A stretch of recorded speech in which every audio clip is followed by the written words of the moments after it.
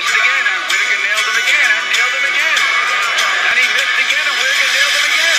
This is another testimony of if God is for you, who can be against you? This could be the round of the century. I was not supposed to win this. So now you guys are listening because we did win, and I can glorify God the way I want to glorify Him. God bless Texas. I can't believe what I'm saying. It's the most unbelievable thing I've ever been privileged to Welcome to another episode of 3D Boxing Podcast. It is good to be back. It is good to be all the way back. I've been gone for a while again. I'm going to try to start doing more shows. I uploaded a lot of content from the fight I was at, the Hall of Fame show on Showbox. Please check that out. Please also like, share, and subscribe to 3D Boxing blog, as well as our other channel, Texas Boxing Scene. All proceeds from that channel go to Autism Research and Recovery. That's Texas Boxing Scene on YouTube. We're gonna have a fun show today, guys. Quick Hits is back, 8 to 10 minutes a day. We're gonna have fun today. Edgar Berlanga, Bite-langa. So he's gonna get suspended. He got a $10,000 fine from the New York State Athletic Commission, and he's gonna get fined for nibbling. So there's a couple of things. Obviously, the suspension, the fine, it's all valid. All right, no issue with any of that. He bit the dude. It's a problem. Can't bite people. His performance was subpar. Didn't look real good. We can get into that another time, but I want to talk first off the referee, Ricky Gonzalez. Not the most experienced ref. Pretty big fight. I know there was another card in New York this weekend, the Hall of Fame card. Boy, this was not a great performance by the referee. The referee was made aware by Angulo and his corner that he bit. It was obvious when it happened. He's in there. He can see he did nothing about it. That's a problem. He should have been deducted at least a point. Really two, because it's obviously intentional foul. What are you going to say? It was an accident. He accidentally bit him. No, it's an intentional foul. That's 2 points, right? Or he should have just been disqualified. You can't bite, bro. Like I understand if you don't want to bite him, but what are you going to say? Stop biting? If you bite him again, then I'm going to disqualify you. I mean, like either a 2-point deduction or a disqualification. You could look at the replay. I mean, there was no reason to let this go. Berlanga is saying that Angulo was throwing elbows and he was dirty. Okay, fine. Elbow him back, hit him low back, right? Like rough him up back. You can't bite the dude. Now he's gonna, look, I'm not trying to beat up on a referee, but that's a poor job. You can't not do anything, not even deduct a point. Although I will say his performance wasn't nearly as bad as the judges, Ken Ezzo and Don Trello. Don Trello's an awful judge. Had it 99-91. Bernard Bruni, a little bit better at 98-92. But wasn't that like a 6-4 kind of fight? Like, that was a close fight. I didn't understand the judges' scorecard. I thought that fight was pretty close on the cards. Berlanga's not it. Berlanga had a great run. What was it? 16 first round? Was it 16? 16 first round 16 first round knockouts in a row. Now 4 unanimous decisions victories. And nibbling. Chompy. This is not a good look. I mean, his career is obviously going downhill.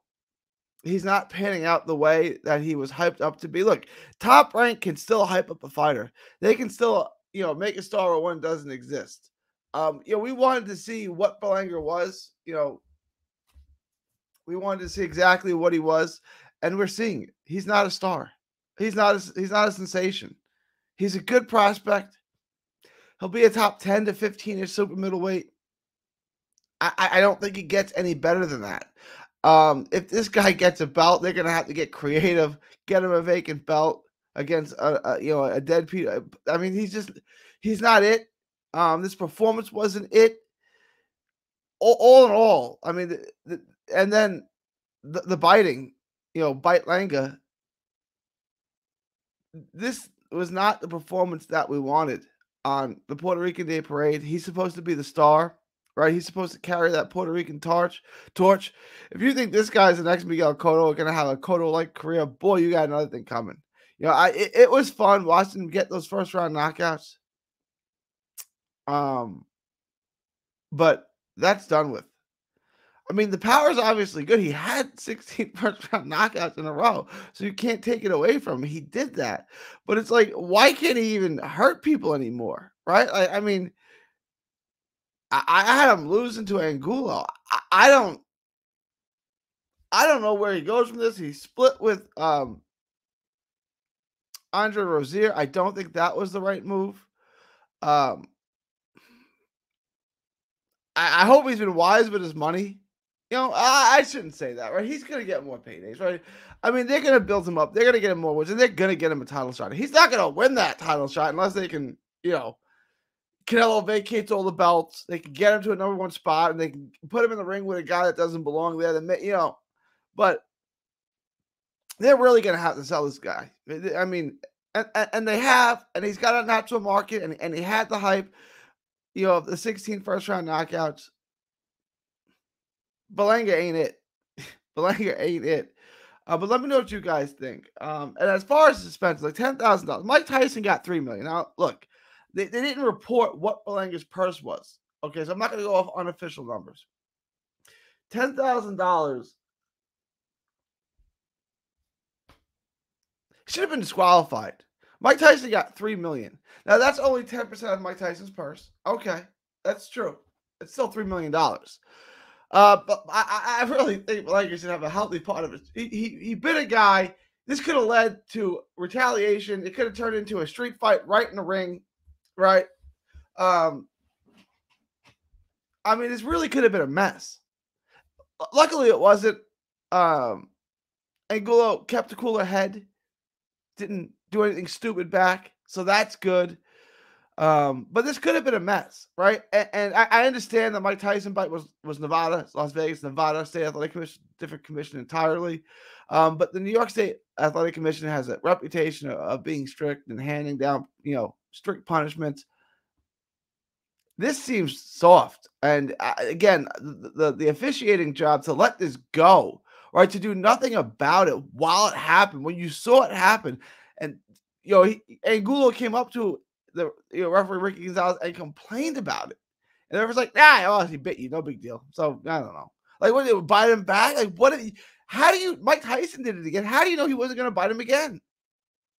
It's really weird, really strange. I don't think the performance from the fighter wasn't good. The fight itself wasn't good. The ref didn't do a good job, and the judges did a terrible job. So let me know what you guys think. Leave your thoughts, comments below. Let me know what you guys think should happen to Berlanga. It is June 15th, 2022. From Texas to the world, thank you, and God bless. Don't miss a tweet, post, story, or video. 3D Boxing is on Twitter, Instagram, and Facebook. Hit the subscribe button now to stay inside the ring.